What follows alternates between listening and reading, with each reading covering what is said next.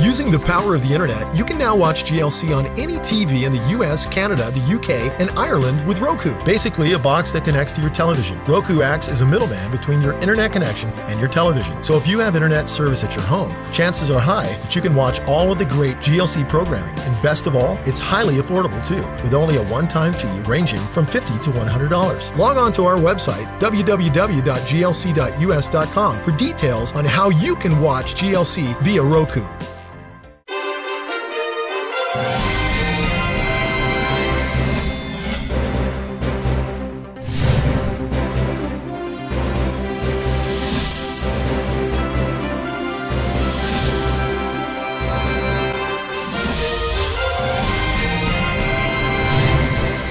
Praise God and welcome to Monday's Update News. Yep. It's been an interesting day today.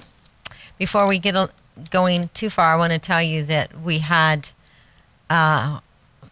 Shiloh, a GLC special guest, yeah. Shiloh Harris. He was wounded in Iraq in a really bad way. Mm-hmm. And anyway, we did a Light of the Southwest hour with him that will air Tuesday night, tomorrow night. And the second hour of that will be Gary Bird with Sergeant Rock, who was also injured. Mm-hmm. So anyway, it'll be a very interesting program. Yes, And you don't want to miss it. sure. Shiloh has just released a book called Yes. Steel Will. Mm-hmm. And it's his story of, and it's so well written. It's his story of going to Iraq, being injured. He went to Iraq because of 9/11. Mm-hmm. He was defending me Mm-hmm. and you, Mm-hmm. you know? So anyway, Absolutely. it was great. It was great to have him on the couch today. And there you are. All right. I believe that tonight's Light of the Southwest is Snowman Powers and Alaconia. I can't think of her last name, and I know her. Oh, well. Anyway, tune in tonight. That's a great, great program. Great program. You got a letter? Got a letter. It starts off, thank you so much for bringing the truth to the world. We love your programs. Our prayers are with you. And God's blessings. Butch and Donna from Tiburon, New Mexico. Well, thank you. You know what? That's I have to neat. tell everybody that as I was pulling into the station grounds this morning, I really felt such a spiritual oppression over this place. Really? It was just unbelievable. And I went, all right, well, looks like we're going to war today. And I walked in, and sure enough, it had hit. Mm. So we did some ministering, we did some talking. Get your eyes focused. See, if the enemy can distract us or get That's us in right. fear in any way, shape, or form, then we lose because we're not fighting him anymore. That's right. So there you are. And your devotion, Mother dear? Well, it's from David Wilkerson, and it's called, What Are You Looking For in a Church? Maybe you're looking for a church that'll teach your children on Sunday mornings, or perhaps you're looking for true fellowship. Maybe you're hungry for good praise and worship, or you're trying to meet some other deep need in your life. Let me give you this word about God's true church. The Bible says you have been appointed as a royal priest unto the Lord. That's right. You are to be a shepherd, a minister, a priest. And the true church is to originate in your home. The Bible says every believer has been called to a godly Zadok priesthood. But the priests, the Levites, the sons of Zadok, that kept the charge of my sanctuary when the children of Israel went astray from me, they shall come near to me to minister to me, and they shall stand before me to offer unto me the fat and the blood, saith the Lord God. They shall enter into my sanctuary, and they shall come near my table to minister to me, and they shall keep my charge. You do not have to go to Bible school or have an ordination paper hanging on your wall in order to be part of God's royal priesthood. Everyone who has been washed in the blood of Jesus has been raised up as a priest unto the Lord. And David says, he grew up in a family that observed what used to be called the family altar. His father believed that the verses in Hebrews, commanding Christians not to forsake corporate assembly was meant for families as well. Therefore, they were not to miss the family altar. He says, if my siblings and I were out playing with our friends when it came time for family altar, we always came in when our parents called out, prayer time. Everyone in the neighborhood knew the Wilkersons were going to the altar. My father happily took on the role of priest and shepherd in our home. But what about you? Have you searched your heart about being a priest to your family? Okay, well, I totally agree that we are all to behave as priests in our homes. I am going to disagree with what he had to say there, that we are called to be a godly Zadok priesthood because of what he quoted here, which is Ezekiel. He is talking specifically to the priest, the Levites, the son of Zadok. That never changed. That's right. That is them and them alone who get to minister to the Lord in that way. Well, that was in the temple or in the tabernacle, But we are, like Shabbat, is to be a home service. You know, it's to bring the family together for home. Keep those. Well, we got some mind. Not good news last week, but we got more news about it today, so we're going to share that with you, even though this is probably news everywhere. She's a Texan. We're talking about it. The Texas nurse who contracted Ebola while caring for the first person to die of the virus in the U.S. has been identified as 26-year-old Nina Pham.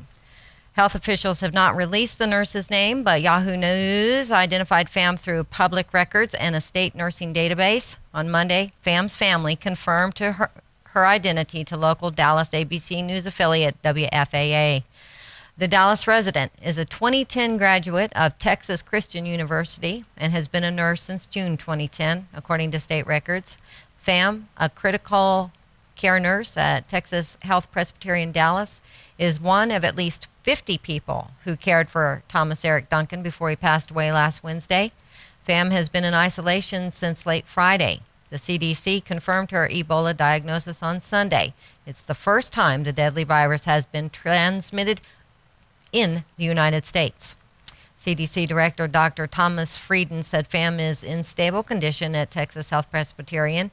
An unidentified person Pham had close contact with last week is also in isolation at the hospital, but Frieden said that that individual has not yet become ill. Investigators have not determined how Pham specifically contracted the disease from Duncan, who died on his 10th day of intensive care at Texas Health Presbyterian. If this one individual was infected, and we don't know how, within the isolation unit, then it's possible that other individuals could have been infected as well, Frieden said during a press conference. We consider them to be at risk, and we are doing an in-depth review and investigation. It's good to know that they're doing that. Well, this is from AP, comes from Cairo. Delegates representing some 50 nations and 20 regional and international organizations came together on Sunday in Cairo, and that's in Egypt, for a one-day conference on the reconstruction of Gaza. President of the Palestinian Authority, Mahmoud Abbas, said Gaza needs $4 billion to rebuild after the war between Hamas and Israel this summer. Secretary of State John Kerry pledged $212 million in American assistance. United Arab Emirates promised $200 million, and Qatar pledged $1 billion, once again using its vast wealth to reinforce its role as a regional player. While many of the delegates applauded the pledge by Qatar, a tiny but energy-rich Gulf Arab nation, the Emirates, like regional heavyweight Saudi Arabia, alleges that Qatar uses its massive wealth to undermine regional stability, primarily through meddling in other nations' affairs and aiding militant Islamic groups like the Muslim Brotherhood and Gaza's Hamas. The Muslim Brotherhood, the Arab world's oldest Islamic group with branches across much of the region, has been branded a terrorist organization by Egypt, Saudi Arabia, the United Arab Emirates, Syria, Russia, and Bahrain. The Brotherhood has close ties to Hamas in the Gaza Strip, which borders Egypt and Israel.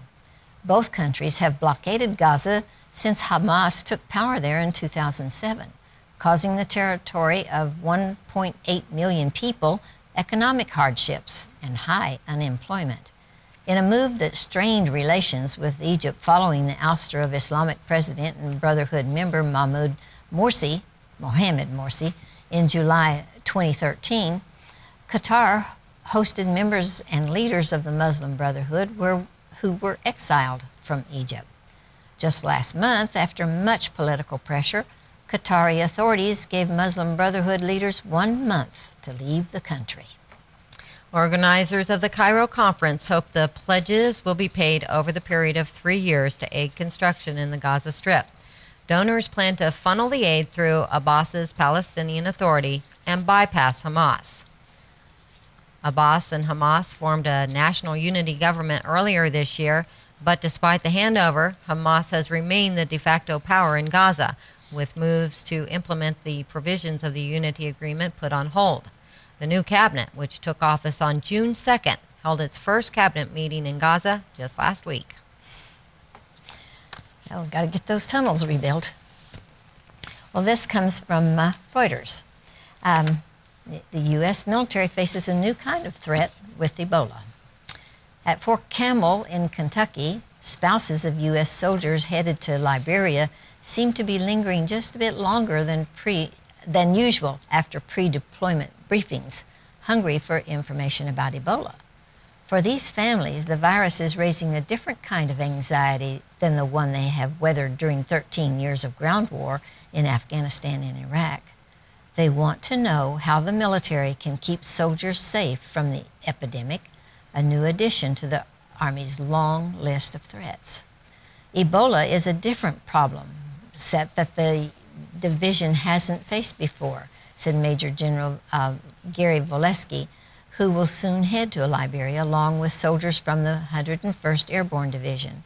There are already more than 350 U.S. troops on the ground in West Africa, mostly in Liberia, including a handful from the 101st. That number is set to grow exponentially in the coming weeks as the military races to expand Liberia's infrastructure so it can battle Ebola.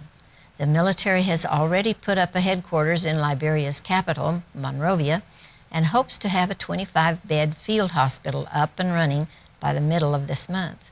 It also aims to quickly build up the 17 Ebola treatment units. The message at Fort Campbell and at American military bases elsewhere is that the threat from Ebola is manageable. With the right precautions, the risk is low. U.S. soldiers certainly will not be treating sick Liberians, and if all goes according to plan, they will not interact with them either. But there is still concern among military families. That is something U.S. forces on the ground say they are wrestling with, even as they report freely relatively safe from infection. The hemorrhagic fever, which has no proven cure, has killed more than 4,000 people in West Africa since an outbreak that began in March. More than half the dead have been in Liberia, where the healthcare system is still reeling from a devastating 1989 to 2003 civil war. The risk of failing to contain Ebola in West Africa have come into sharp focus in the U.S. after the first patient diagnosed with the disease on U.S. soil, Thomas Eric Duncan, died. As the Ebola threat evolves, the Pentagon has acknowledged the size and duration of the mission in West Africa could too. Deployments might even top the current projection of nearly 4,000, an increase from an earlier estimate of around 3,000. To operate safely in Monrovia and beyond, the Army is giving soldiers safety training, including a course for 150 soldiers on Thursday at Fort Campbell. The group of soldiers carefully listened to instructors from the U.S. Army Medical Research Institute of Infectious Diseases, who spelled out the dangers of Ebola, which kills nearly half of the people it infects. Captain Alex Willard, who was undergoing the training, said the West Africa mission was far different from the kinds of operations in Iraq and Afghanistan that many of the 101st probably are more comfortable with. And then an article from Politico. Ladies, listen up. Ebola is threatening much of the world's chocolate supply, which comes from a country surrounded by the Ebola outbreak.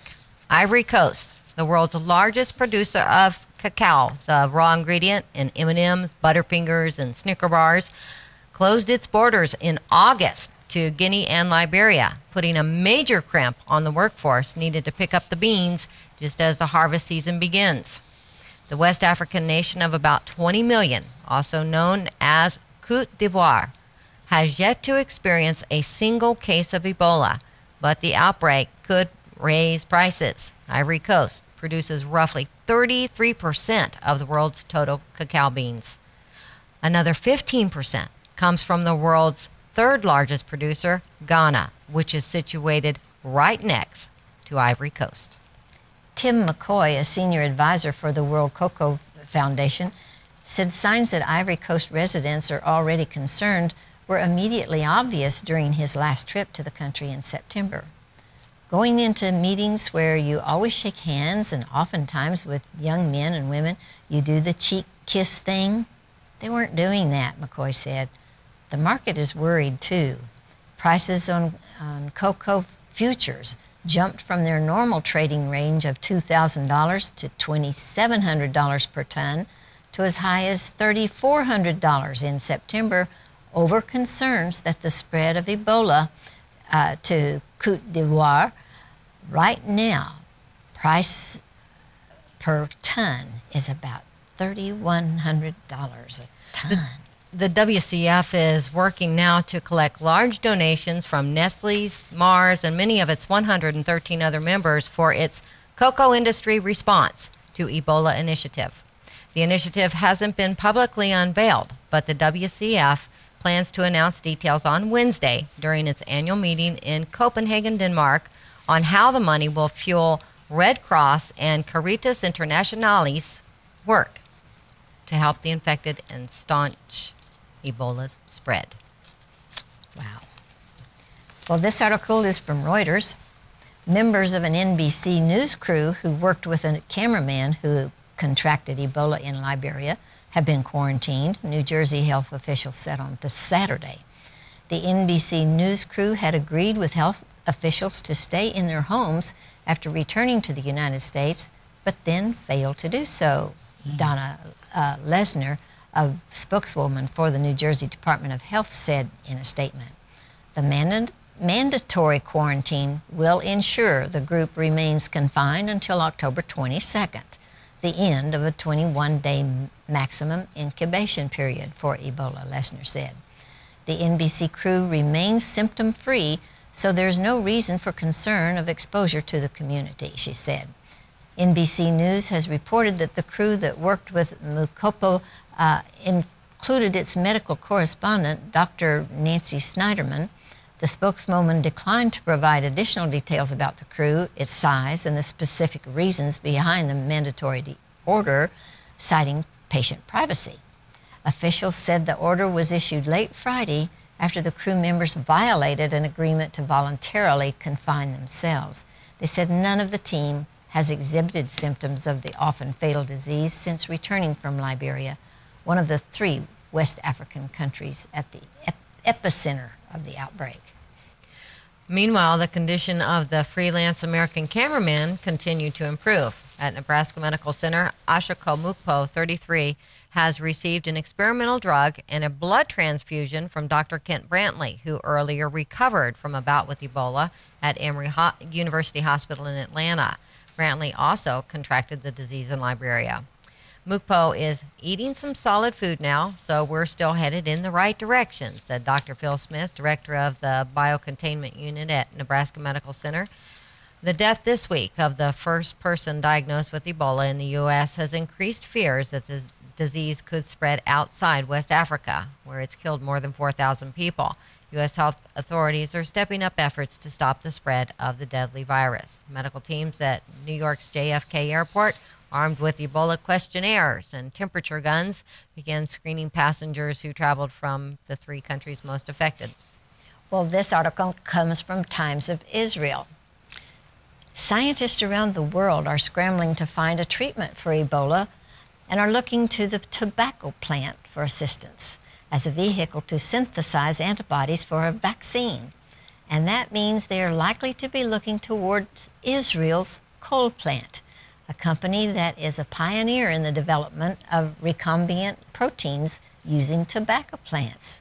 While coal plant is not involved with the development of ZMapp, the tobacco synthesized cocktail being developed by several American companies that so far is the only Ebola treatment on the horizon. The Israeli company knows a great deal about large-scale production of human cells in tobacco plants, said Professor Oded Shosefyov, founder and chief scientific officer of coal plant. We were the first company in the world to use tobacco plants to do large-scale manufacturing of human proteins and to receive EU permission to market tobacco-synthesized human elements, he told the Times of Israel in an interview. ZMapp is composed of 3 humanized monoclonal antibodies manufactured in plants, specifically nicotinia. It is an optimized cocktail combining the best components of 3 antibodies. The antibodies bind to proteins on the Ebola virus, which triggers the immune system and destroys the germ. ZMapp, according to its makers, was first identified as a possible treatment last January. It has since been used on several Ebola victims in Liberia with mixed results. It's been administered to about half a dozen patients, with most surviving.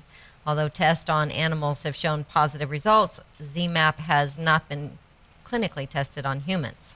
Nevertheless, ZMapp is the world's best bet for an Ebola treatment, at least right now. The problem is there are not enough doses to conduct clinical trials, or to treat patients for that matter. Production is being handled by a company called Kentucky Bioprocessing, KBP, which has been using tobacco plants to synthesize ZMapp. Tobacco plants are injected with Ebola virus and fused with genes for a natural tobacco virus. The plant then responds, producing antibodies to fight the virus. The antibodies are extracted and injected in Ebola victims, hopefully curing them. It was coal plant that pioneered the mass production of human materials in tobacco plants. We didn't invent the method, but we have taken it farther than anyone else, said Shosefyov. That's pretty cool. You know, with the whole world turning against Israel, I think it'd be really great for a company there to come up with a cure for Ebola. Wouldn't it? And then we could all wear their Levi jeans. Oh, God has a sense of humor, doesn't he? He does. Well, this comes from the AFP, and this is about the Boston bomber. A United States judge postponed the trial of alleged Boston bomber Dzhokhar Zarnev by 2 months to January 5th. Judge George O'Toole, however, rejected requests by defense lawyers for the trial to be moved from Boston on the grounds that the 21-year-old would not be able to have a fair hearing. Zarnev's trial had been due to get underway in November. Zarnev is accused of being one of the masterminds of the twin bombings at the finish line of the Boston Marathon on April 15, 2013. The attack killed 3 people and injured 264. Authorities said the ethnic Chechen carried out the bombing with his older brother Tamerlan, who was killed during a police manhunt while the pair were on the run. You know, I started to read an article Friday that we didn't have quite time to finish. And that was about a gal who is serving an 86-year sentence in a medical prison here in Texas. What I really want to point out to people about that article is her attorneys that, you know, we're paying for them, her 5 attorneys. Sure. Are trying to claim that, you know, we must force her to file this appeal, because if we don't, well, she doesn't understand that this is her last chance. She clearly understood, and the judge ruled, no, we're done. Okay? Mm-hmm. What's really interesting about this is the gal's mega smart. She went to MIT. I think she can probably understand the appeal process. But the biggest thing about this is that the Islamic State specifically was in negotiations with the U.S. government trying to get her freedom. And one of the foreign hostages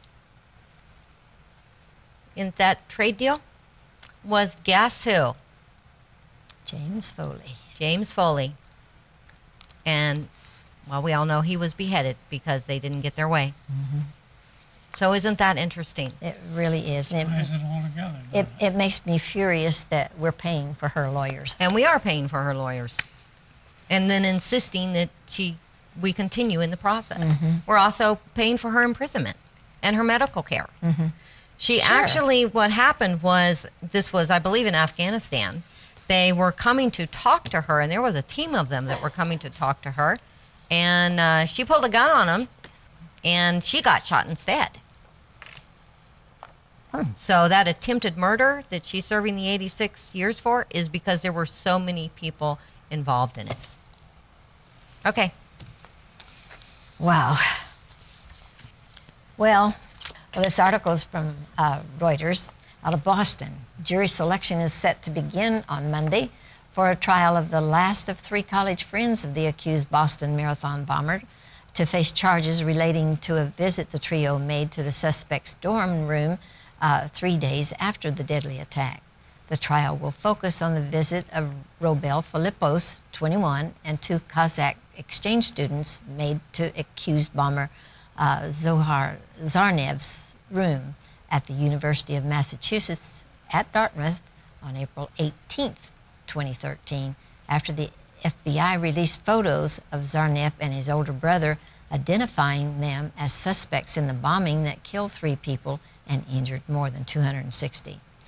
The 2 exchange students were found guilty and pleaded guilty to charges of obstruction of justice for taking a backpack containing empty firework shells from the room and tossing it into a dumpster by their apartment. Philippos, a U.S. citizen and resident of Cambridge, Massachusetts, faces a lesser charge, that of lying to investigators, with prosecutors contending he initially denied entering Zarnev's dorm room that night. He faces up to 16 years in prison if convicted in U.S. District Court in Boston. He's not the only person to face criminal charges for lying to investigators during the investigation, though. A Kyrgyzstan national was arrested in May and charged with lying for playing down his relationship with the Zarnev brothers after going to a local police station to say he suspected they were the bombers. It's unusual for prosecutors to level a charge of lying to investigators, said Thomas Feitsch, partner at the law firm Cohn Kavanaugh and former federal prosecutor. It does seem something of an overreach where the government doesn't think enough of the misstatement to make it an obstruction charge, Feitsch said. The 3 men are not accused of playing a role in the bombing. The surviving brother Zarnev, 21, faces the possibility of execution if he's convicted during a trial set to begin in January. Wow. Well, I wonder if we're paying for his trial as well. Oh, probably. I wonder why all the foreign students are doing what they're doing. Well, it's very interesting that they come here, Yeah. they receive their education here, and then Free. they turn against us. But, you know, I don't care what your religion is. I don't care what your country is. There's a lot of people that even I have personally known that they will take and take and take and take, and then they turn on you. It's human nature. If you don't want to live your life uprightly but before the God of Israel, that's what's going to happen. That's right. Guess what? We love you. We're out of We time. do. We'll see you Wednesday, right? Pray for the Right. peace of Jerusalem.